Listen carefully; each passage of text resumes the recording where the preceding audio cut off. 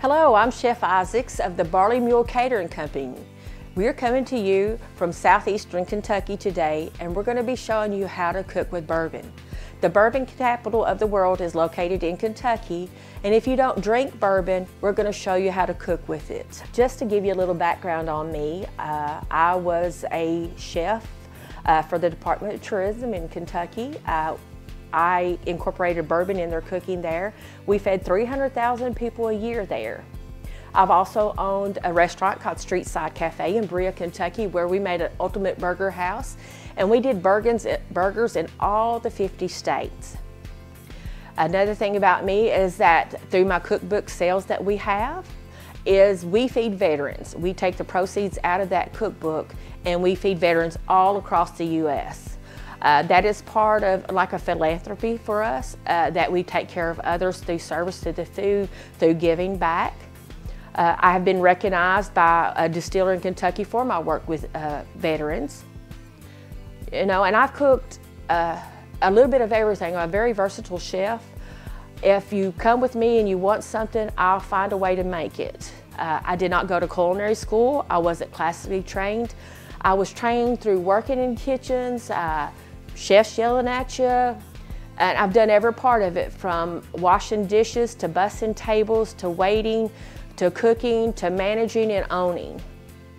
It's been a beautiful process to do. It's been a pleasure of doing it. I've never considered this work in any way. I just love cooking, and as long as you pour the love you have in your cooking, you're going to do well. For this cookbook, it shows people that if you think you cannot cook, I can show you that you can. On this episode of Eat This TV, we're going to be showcasing today 3 distinct recipes that shows you the versatility of cooking with bourbon. First, we're going to show you a beet and goat cheese salad that's made with a bourbon vinaigrette, and we're going to make that on as we do the show. The second thing we're going to make is a pan-seared with a bourbon glazed chicken that is paired with roast asparagus and baby potatoes. And then we're going to end it with a great pie, a chocolate bourbon pecan pie that really has the impact flavor that bourbon brings to you, but is not overpoweringly sweet, but will leave a great impression on you. Now let's get started cooking with bourbon.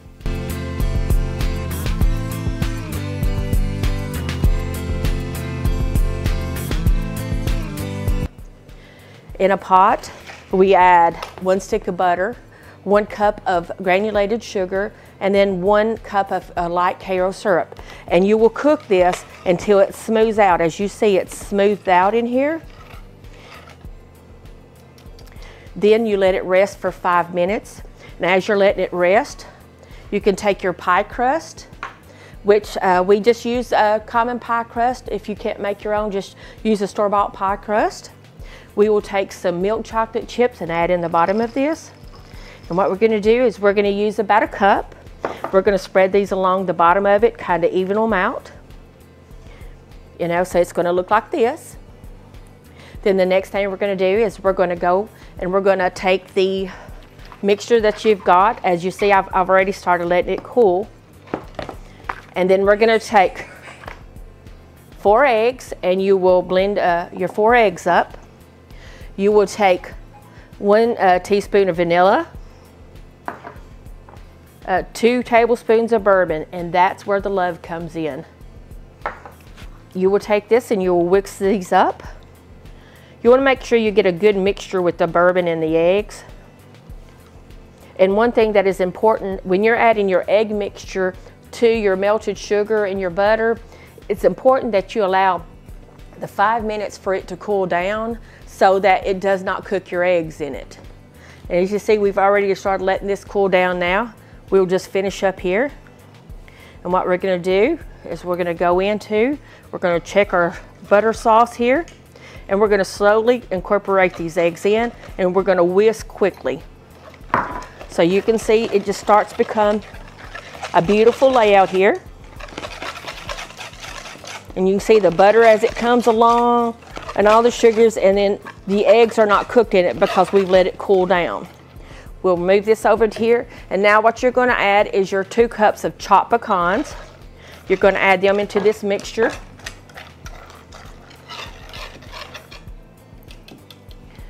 And then we're going to pour over into the pie crust. What I like to do is try to make sure I get as much pecans as I can in this pie. And you can see it just kind of makes a beautiful crust, and you want it to be full. And then one of the things I like to do, even though this is a beautiful pie on its own, we also want to make sure that we decorate it. One of the parts of cooking is a visual effect that you always have on your food. So I always take whole pecans and I just start putting them around the pie just like this. One of the things about cooking with bourbon is that Kentucky is the bourbon capital of the world. We have many unique distilleries there that kind of showcase their own flavors in how that they distill their bourbon. The bourbon barrels are made from oak, white oak trees that are processed in Kentucky. The bourbon, as you know, the barrels are charred. And then depending on the charring, depending on the recipe of the bourbon, then that what makes your distinct flavor for each distillery. This pie is a favorite from my oldest son, Zachary. My son Elijah loves this too, and he has a love for cooking. Bourbon is not his thing, but he has learned that his mother pretty much puts bourbon in every single thing that she cooks. And he always says, "Mom, if you put bourbon in deviled eggs, I'm done." And I said, "I think I can do it." So, you know, as we're going around this pie, we're just taking time to really just decorate it, because you want it to look beautiful for guests, to showcase what you can do, kind of like this. You can even, I always put more pecans on mine, because the more pecans in a pecan pie, the better. The chocolate that's in it will accent the flavors of the bourbon and the pecans in it. The bourbon that we're using today, when you cook with it, you know, as we've cooked it off, it becomes not a raw bourbon, but a cooked bourbon. What this bourbon does is when you cook with it, it gives a sweet caramel note to it, and that's what you're looking for. When you're baking with bourbon, you want bourbons to choose bourbons that have a smaller, mellow taste to them, not a strong oaky taste to them. And this is what I use. The 1620 Distillery are fabulous people to work with. They're family owned. They're 7-generation distillers. And they really bring a great bourbon to the market. I'm trying to find me some more whole pecans here. Okay. Then what we'll do is you can take this pie like this right here. And then what we need to do is we need to put it into an oven. And we'll be right back.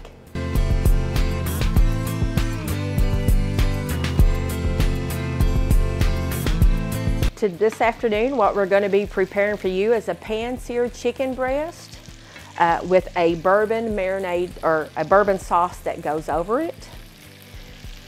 This chicken is sauteed lightly till it's done. You want your chicken to make sure the internal tip of chicken should be 165 degrees. In order to cook chicken well, what you want to do is continually turn it, because that way it cooks through on both sides. You know. And you're getting the flavor on it. Also, while that's cooking today, we're going to talk a little bit about what we're plating with. We have used a baby potato, just a white potato that we have salt water boiled, and then we've added spices on it.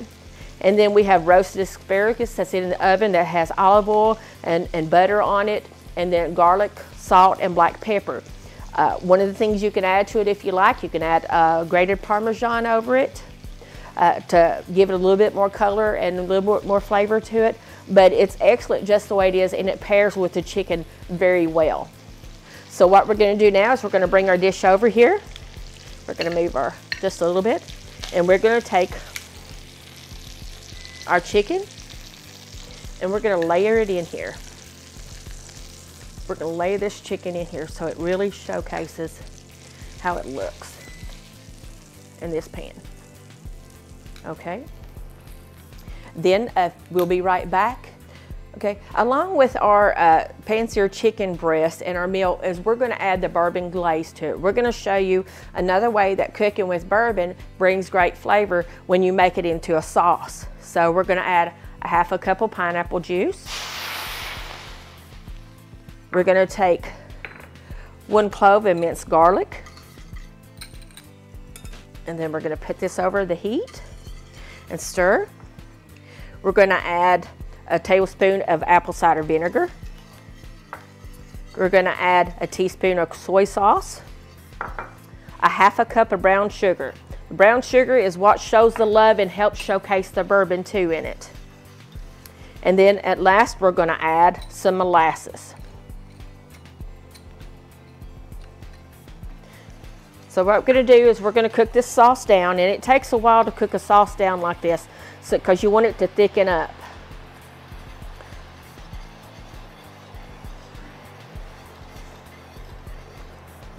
And if you could just smell through TV, then you would understand how fabulous this is. We're going to cut our heat down just a little bit here. And you can smell the vinegar in this, you can smell the molasses that's in it, and the bourbon that's in it. And those three combined really make a flavorful impact. And garlic is one of the spices that is very versatile to use. You can put it in any pasta dishes, chicken dishes, fish dishes, vegetables, mashed potatoes.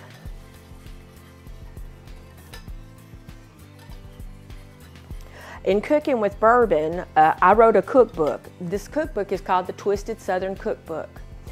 This cookbook is mostly featured around my sons and the things that I have made through the years with bourbon that they love. And Zach and Elijah are my son's name, along with my husband Rick, and they really have encouraged me to cook more and to do this. So in making this cookbook, what we did was every cookbook that we sell, we take the proceeds off that cookbook and we cook for veterans. We cook for veterans all across the U.S. And then they come to Kentucky and they hunt our farms, and then we also prepare meals for them and cook for them. The pie that I made earlier is one that we often bake for them to take back. And it is also featured in this cookbook. You can go to barleymule.com and you can find the cookbooks on there for sale.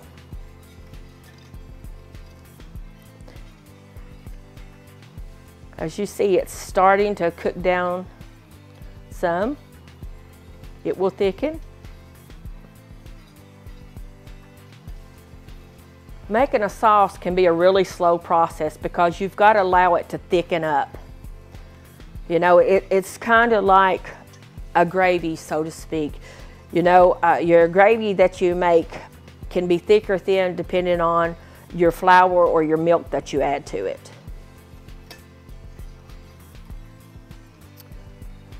I'll give you a little information on Kentucky. One of the things that's made in Kentucky that people seem to love, and that when we have veterans come to eat, is we make something called chocolate gravy. We make a homemade pan of biscuits that's cooked in a cast iron skillet that's in the stove, and then we make this wonderful chocolate gravy that we pour over it. And we fry eggs, we have bacon and sausage. And a lot of times after the hunt is over for the day, they'll come to the house and I'll have this meal cooked for them, and they'll sit down and they'll talk about how they've never ate chocolate gravy.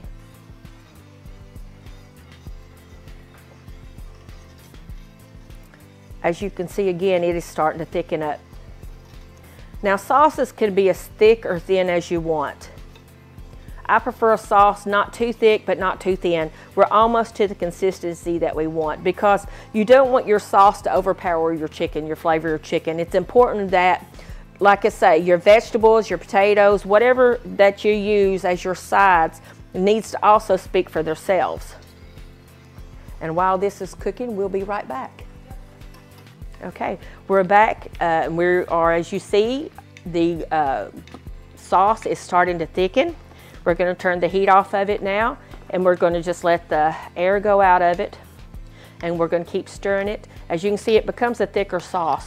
Now you can cook this down even more to make it more condensed, but I like to kind of not it to be so thick, but to be more like a glaze. And so what we're going to do, we're going to take this sauce and we're just going to spoon it over the chicken. What we're doing here is really just showcasing the chicken, the flavors of the chicken, but you get both in it. And then if you want to, you can drizzle a little bit over your asparagus.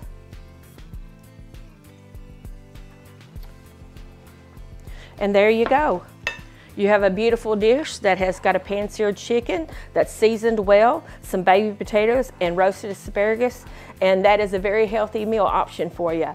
In today's time, as we age and as we grow, we need to make sure that the vegetables and meats and proteins that we eat are speaking to us and that they're healthy, and that we learn that different flavors and vegetables and fruits will help us in so many ways.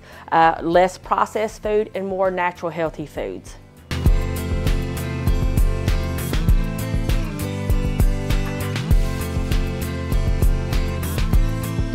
Okay, so we're going to be showing you another way that you can incorporate bourbon into your cooking. What we're going to do is we're going to take a field of greens with arugula and romaine, and what we're going to do is we're going to make a salad with it. Now, one of the things about making a good salad is using good ingredients. Using ingredients that don't necessarily you think would go in a salad. What we're going to use is we're going to use chopped beets. Beets is a superfood. You can eat them pickled, you can eat them canned, but they're really good. I would dice these beets up, and then what you do is you just spread this over the salad. And it brings a lot of color to it. It's going to bring great flavor to it when we add the dressing to it. You know, and this salad doesn't have a whole lot of ingredients, but it has a whole lot of flavor, and that's what you want. We always make sure that we use real leaf greens. They bring the best flavor, the best nutrient value to you, so you want to use those. And then we use a goat cheese, just a creamy cheddar goat cheese, and we'll crumble that over the top. You know, still, like I said, it's just a very basic salad, but it's a good salad. It's good to eat. It's very light. You know, but I do put on the ingredients on it, you know. All right, and then the next thing we're going to do is we're going to add a protein to it. We're going to add walnuts to it. So some good whole walnuts that get on it. We're going to put those around the salad. And as you see how beautiful that looks? That's a beautiful salad. It's simple to be made. Now, for the best part of the salad, even though you could eat it just like this and it's very healthy, we're going to use and make a bourbon vinaigrette that is just a basic vinaigrette, but it has great flavor to it. You're going to take honey. 1/4 cup of honey is what you're going to use. You're going to use a tablespoon of apple cider vinegar, and make sure that you use apple cider vinegar. That's very important. Do not use a white distilled vinegar. And what you're going to do is you're going to just roll this around and whisk it up until it makes a sauce, until it makes your dressing. You're going to add your bourbon. You want a teaspoon of bourbon in it. One of the things about using a bourbon in its raw form is finding the perfect bourbon to use. You want a bourbon that is a sweeter note, a lighter note, like 1620 bourbon is here. It's a really versatile bourbon. You can use it in so many things as the dishes we've done today. And as you see, it just makes a real beautiful salad dressing on here. Okay, and then we're going to take this and we're going to just kind of drizzle it over it.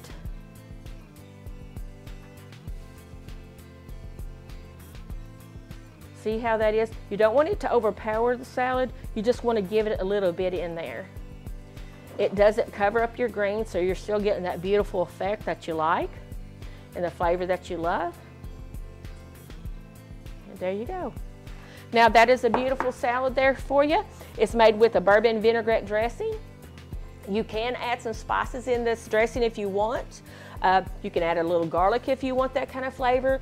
You can use some cracked black pepper in it, some sea salt in it to kind of spice it up more. But I really like the cleanliness of just the bourbon straight in it with it. And this is your salad. So as you see today, these are the dishes that we've prepared for you. I am Chef Isaacs with the Barley Mule Catering Company located in southeastern Kentucky. On this episode of Eat This TV, we have done cooking with bourbon. As you see, we made a beautiful chocolate bourbon pecan pie. We've made a bourbon vinaigrette goat cheese and beet salad.